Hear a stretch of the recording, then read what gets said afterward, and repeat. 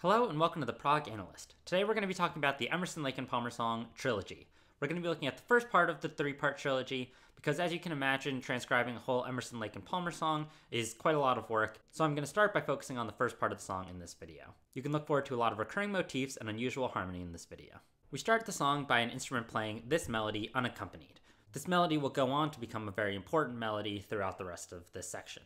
Then the piano cascades down from a higher range to a lower range using an arpeggio of B to A7, B to A7. We're in the key of B, so this is just our 1 and then our flat 7/7 chord. And eventually we land on B. Our bass starts to move down, so it starts on B here, goes down to A, G sharp, and G, and our chords move with it. This is our 1 chord again with A in the bass. This would be our 4 chord in first inversion, and then this is a flat 6 chord. As this is happening, in the right hand of the piano part, we get that melody again that we saw at the very beginning. You could see D sharp, F sharp, B, D natural, D sharp, F sharp, B, D natural. But here it's just harmonized with some new information in the left hand of the piano. Then in this 10th measure, we land at the beginning of the verse. The vocal melody of the verse, well, we've already heard it. It's that same opening melody, D sharp, F sharp, B, D natural, etc. That's the foundation of our melody in the verses. One thing I really like about this verse is the rhyme scheme. We have mend on beat 3 of the first measure, end on beat 3 of the second measure, and then tend, a delayed expectation of our rhyme scheme, happening at the beginning of the 4th measure instead of on beat 3 of the measure before it. Then instead of continuing this pattern of having the rhyme happening on beat 3, we continue the pattern of it happening on beat 1 every other measure, as it goes to end again, and then again. Looking at our harmony, we start with B, our 1 chord. This is 4 minor, 1 chord again in second inversion, and then this is our flat 7/7 chord again, this time in third inversion. What you'll notice is that it switches between the 1 chord and then a modal interchange chord, the 1 chord and then a modal interchange chord, so that it feels very home and comfortable, and then it steps away from that, and comes back and steps away from that. That pattern continues, but then it takes twice as long. So here we get B, which is our 1 chord again. It lasts for a whole measure this time before our D, which is our flat 3 chord, and G major 7, which is our flat 6/7 chord, take us to another place of modal interchange away from the B. Same thing in the following measures. B is our 1 chord again, and E minor is our 4 minor chord. And then finally, B and then F sharp sus is a diatonic chord, and it's our 5 suspended chord. The second verse has the same melody and the same chords, so I didn't transcribe the piano part exactly. So at this point we've had 2 verses, and then we go into this B section. That starts with, I've sent this letter hoping it will reach your hand. Here our bass is moving up by 4ths, so we start with our 4 minor chord again, and it just continues to move by 4ths. So this is flat 7, flat 3, flat 6, moving through all these modal interchange chords, driven by this consistent bass motion. Then this is, again, modal interchange chords are 5 minor and our flat 6. That same thing happens again one more time, but the melody is extended. And as the melody is extended, we get 1 extra chord, our flat 7 chord, which brings us to 1. You'll see that the bass is moving just upwards, F sharp, G, A, B. So this is 5 minor, flat 6, flat 7, 1. I did a video a while ago on the song Life by Devin Townsend, and I used this flat 6, flat 7, 1 chord progression that I said was very common, especially in prog rock music that wants to have a very epic sound. And here you go, another example of it.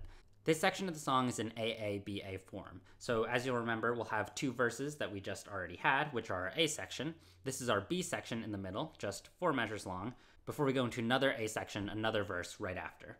This is a very common form, AA-BA form, but it's especially very common in classical music, which of course Emerson, Lake and Palmer took a lot of inspiration from. Then after our third verse, we have a bit of a piano transition that happens. We end, as we did before, on the F sharp sus, and then in the left hand of the piano, it's switching between this D major and A minor chords, which are just these sort of out modal interchange chords that cascade down the piano until we land again on B. For these first 2 measures, the chords switch between B and F sharp over E, which is this very Lydian sort of sound, hearing this F sharp chord against the 4th scale degree E.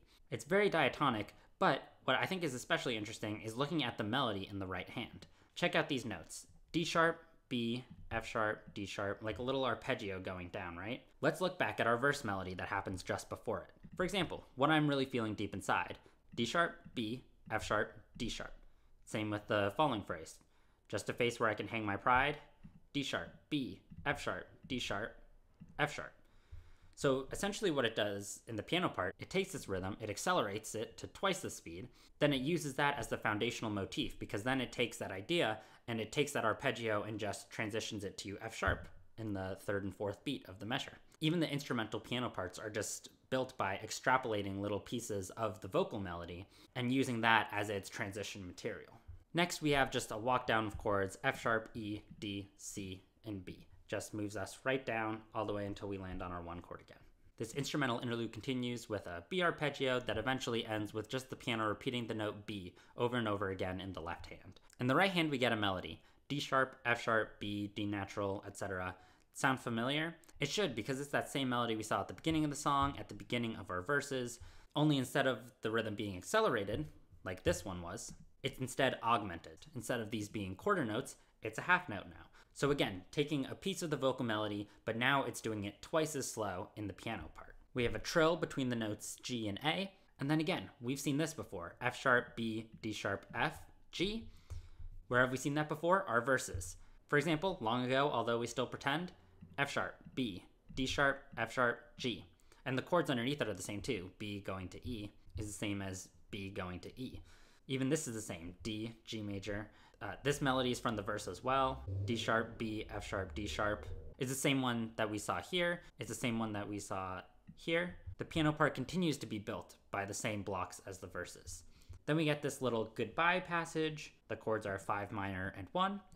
And then it repeats the same thing. Again, this is part of the vocal melody that's being played in the right hand of the piano. And then another goodbye, 5 minor, 1. This 5 minor to 1 chord progression is continued in the piano part in the following measure, as it does these big sweeping arpeggios with block chords in the right hand of F sharp minor, B, F sharp minor, B. And then very unexpectedly, it goes to F, a surprising change as it sweeps an arpeggio up the piano. And it's an F Lydian sound because we have this B natural, but also most modal interchange major chords tend to be Lydian. We continue on that F sort of sound. This is, again, the notes of F major plus a B. And the interlude continues. Here we have a figure in the piano part that's using notes of what I'm calling B7 flat 5. I'm not sure that's actually really the best name for it, but it's made up of the notes B, D sharp, F natural, and A natural. I know those notes have the same notes as maybe an augmented sixth chord, but it doesn't really have that function here. I think it's more just sort of a whole tone sound that sounds dissonant, but then it resolves to a major B sound in the third and fourth beats. The third and fourth beats, by the way, D sharp, B, F sharp, D sharp, F sharp. We've seen that before. Again, that's this melody. It's also this melody coming back again. Then we go to F7, which is a tritone substitution of what would be the 5-7 of 4. So this resolves down by a half step to a chord with E in the bass. This is another sort of strange collection of notes that create a very bizarre chord. It's got the notes E, A, B flat, and D natural, which I guess sort of creates an E minor 7 flat 5, but it doesn't have the third, it has an A instead. I don't think assigning a name to this chord is particularly important. What I think is actually more important is that this melody is the inverse of what we see here. So again, it's taking an idea from the verse and doing something completely new and different with it. It's basically taking the same directions as the previous notes, but doing it upside down. Where this went down, this one goes up. Where this one stayed on the same note, this one also stays on the same note. Where this one goes down, this one goes up again. It's the same thing, just in an opposite direction. We have this big A minor 7 flat 5 chord that arpeggiates all over the piano, and then that is going to take us to our new key, which is going to be D major. In D major, we start with some very diatonic simple chords, 1 major, 4 major, and 5 major. D major is actually somewhat related to B major. It's related in the same way that the two keys were in the Paranoid Android video, if you watch that one. The parallel minor of B major is, of course, B minor. And then the relative major of B minor is D major. So it's the relative major of the parallel minor of B. And you might recognize this particular chord progression. Although we're in a new key, it has our 1 and our 5 minor, our 1 and our 5 minor. And then again, 1, 5 minor, 1, 5 minor, all down there, which we've seen the 1 and 5 minor chords being used in the previous section when we were in the key of B. The right hand is still doing that arpeggio melody thing from before, but now we're just in a new key. And here, like I just said, the rhythm rapidly accelerates. Instead of only changing chords every 2 beats, it changes chords every half a beat. As the right hand goes down the piano, and then wait a second, what's happening in this 7-8 measure? We've seen this before. E minor, A, D, G, F sharp minor, G, A. Where have we seen that before? It goes all the way back to our B section of the vocal melody. Those same exact chords, the same exact melody, it's all exactly the same. This even does the same walk up where it does go to B major just for a quick moment, and it switches between B major, G, and B flat. B major, G, B flat, just this sort of parallel structure of major chords. And it continues that all the way up until it gets to this last measure that spills down the whole piano and transitions us into the second section of Trilogy. That's my breakdown of Trilogy by ELP. Thank you for watching. Please like it and share with anyone else who might be interested. If you want to see more of these videos, please subscribe as well. Let me know in the comments if there's anything else about the song you enjoy or find interesting I might not have mentioned. Thanks again!